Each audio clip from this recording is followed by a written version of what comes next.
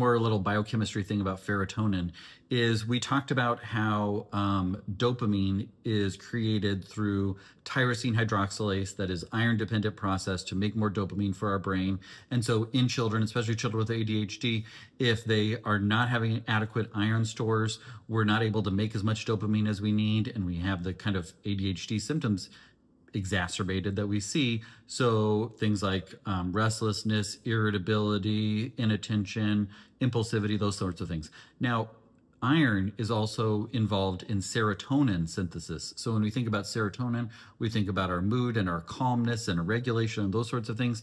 When our iron stores are low, it affects serotonin synthesis as well.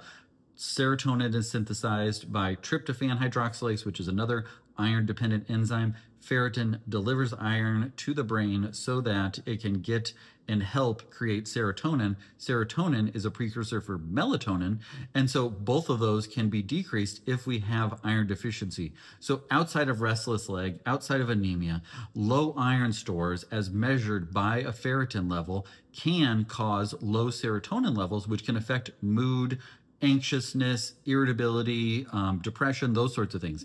And so when we're talking about how can we make sure that we've optimized, well, let's check a ferritin level. It's 1 milliliter of blood. It's an inexpensive test that comes back like the same day or the next day.